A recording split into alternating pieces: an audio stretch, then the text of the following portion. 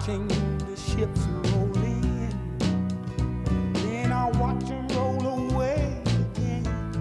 Yeah. I'm sitting on the dock of the bay, watching the tide roll away.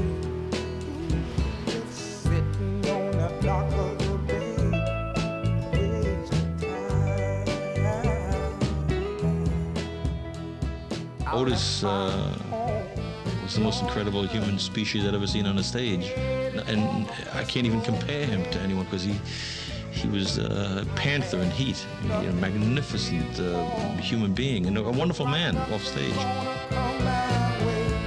So I'm just gonna sit on the dock of the bay, watching the tide. I was 21 years old, up all night in London filming the #1 acts of 1967. I was in the right place at the right time.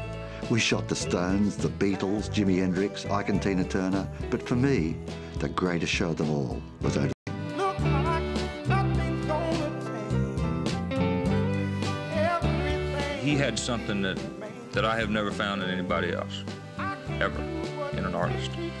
I've been around some of the greats, whatever Otis had in his inner self. The biggest quality he had outside of being very talented was that he was probably the most non-prejudiced human being I ever came in contact with. It's just, he was just free of all of that confusion about right and wrong and, should I do this or should I do that? Otis just did what he wanted to do and it sort of became accepted. Sit at the dock of